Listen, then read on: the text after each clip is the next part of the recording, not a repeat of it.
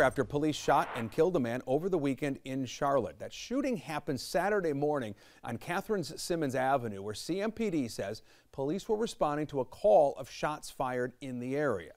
The family of the person killed, Sanrico McGill, tells WBTV that McGill had a mental illness and received help for his illness multiple times from CMPD.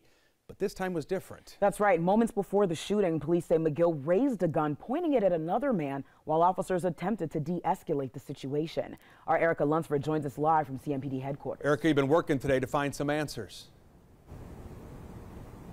Yeah, one of the big questions we had today was if a mental health professional or a crisis team responded to the initial call to 911. Sanrico McGill's family says Charlotte-Mecklenburg police knew him and his condition, and clearly this is not how they helped in the past. Sanrico, he was a very nice person, sweet as he could be. But, you know, he was sick. The family of Sanrico McGill opening up after CMPD officers shot and killed him Saturday. His aunt, Mary Higgins, says CMPD officers knew McGill and knew he dealt with mental illness. Because they've been coming out, picking him up from the time they've been staying there, and they ain't had no problem with him, shooting or none of that.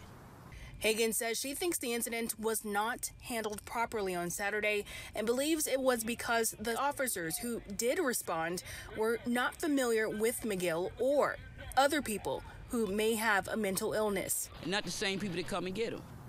He know the officers. They weren't the same people come and get, and they started from right here.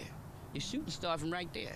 I reached out to the Mecklenburg County's Crisis Intervention Team, the Charlotte-Mecklenburg Police Department's Crisis Response Team, and the North Carolina State Bureau of Investigation, asking several questions, including, did mental health professionals or crisis team respond? And how many times has CMPD responded to his home address? As of Monday evening, the only response we received is from the county's CIT program, stating in part, Mecklenburg County's Public Health CIT training program does not respond to specific incidents.